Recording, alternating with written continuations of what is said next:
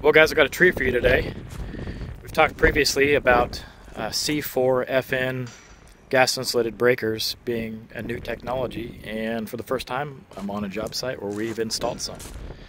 So this is a gas insulated 345,000 volt breaker. They're independently poled, so they're all on their own stands as opposed to being like on one foundation and one stand. This is a different way to get your spacing for your voltage spacing. But anyway, cool new technology.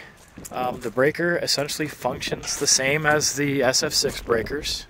There's a rod in the middle and then a rod on the other side that's attached to a spring, and that spring will either pull that rod away or push it into the rod on the other side. So it just makes and breaks a connection.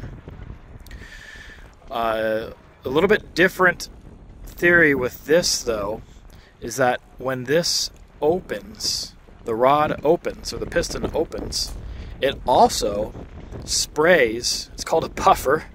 The puffer is integrated in that piston and it sprays towards the arc. So as the rod opens and breaks that physical connection, it also blows this C4-FN gas mixture into that arc to extinguish it faster. So the theory behind that is if you get the arc put out faster, and your contacts don't wear out as much and they will last longer. So that is one key difference.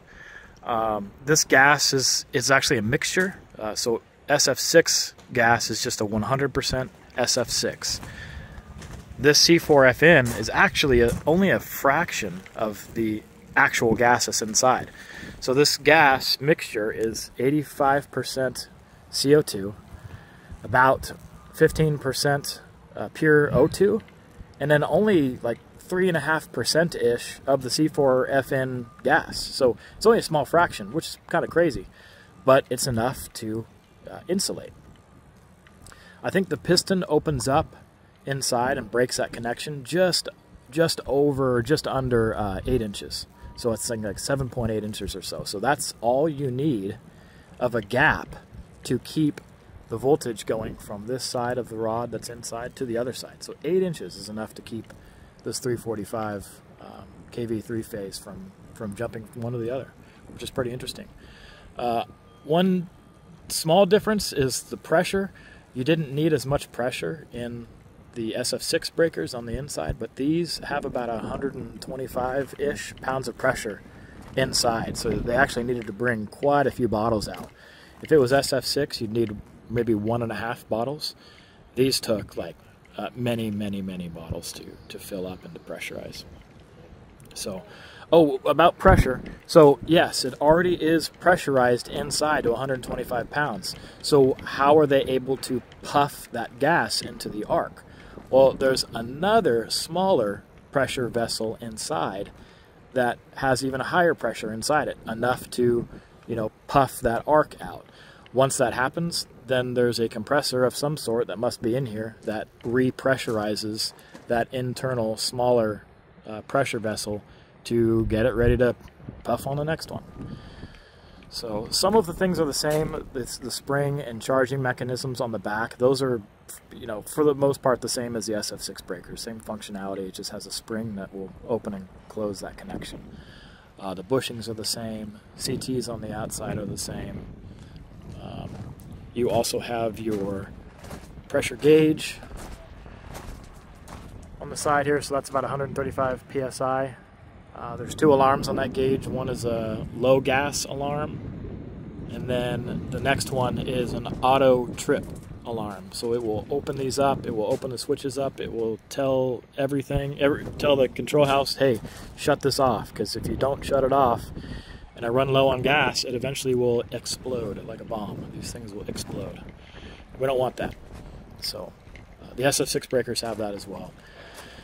So you've got your connections that run from the quick connects over to the main control cabinet. That's where all the cables go and are terminated. And then from there they go into the control house. That's pretty much all the same as the other breakers. The gas is apparently eco-friendly. I don't exactly know how that is, but that's what they're saying. This C4-FN gas in the atmosphere will eventually break down. I think it's got a 30-year life before the chemical compounds break down.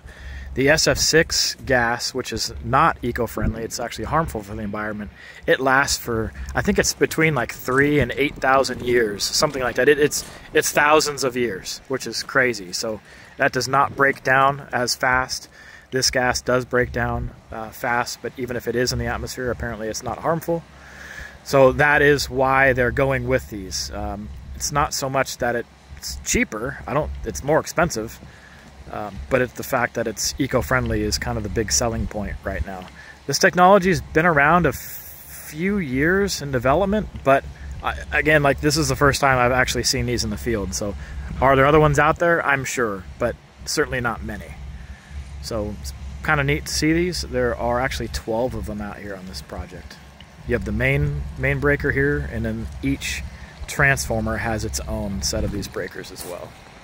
So pretty cool technology. Just wanted to show you guys. Next we'll go over to the gas. I'll show you the gas canisters and what the compound is. Some of the stuff is private, like you can't really talk about it yet. It's proprietary, but the gas mixture is public information. So let's go check that out. So here's some of that C4-FN gas mixture.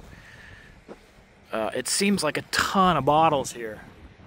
Ton of bottles. There are 3, 6, 9, 12 breakers here, but holy crap, this is a lot of gas. You can see the mixture here.